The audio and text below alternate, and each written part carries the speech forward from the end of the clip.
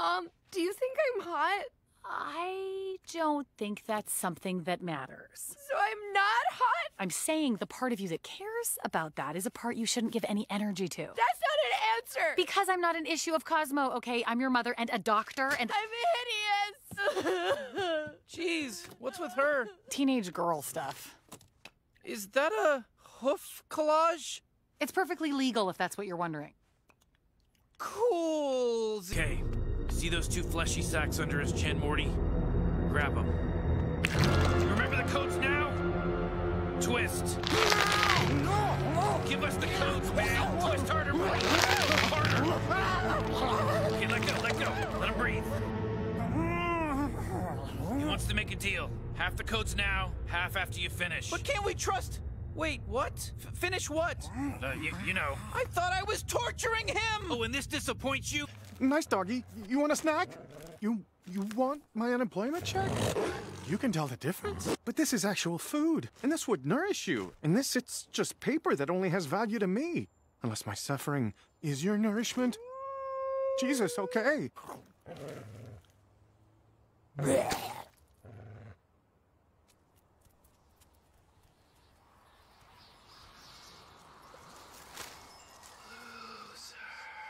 How is this even family therapy if Dad's not invited and Grandpa won't come? Yeah, and what's courageous about eating a hot dog? The family was told to get counseling by your principal, even though it's not the family that was huffing pottery glaze in the art room and desk wetting in history class.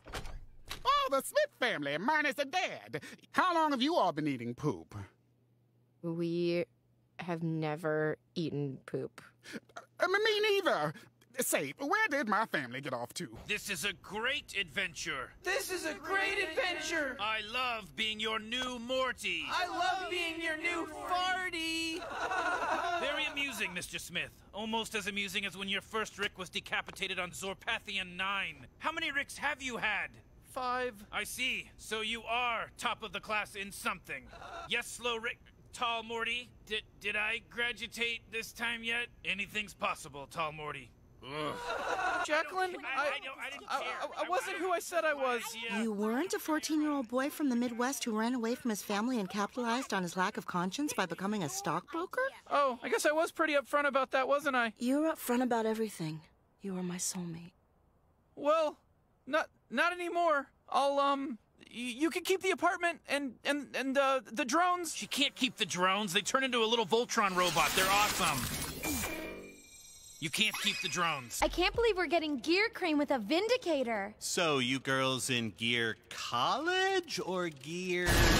Alien terror attack! Okay, sounds like a job for me.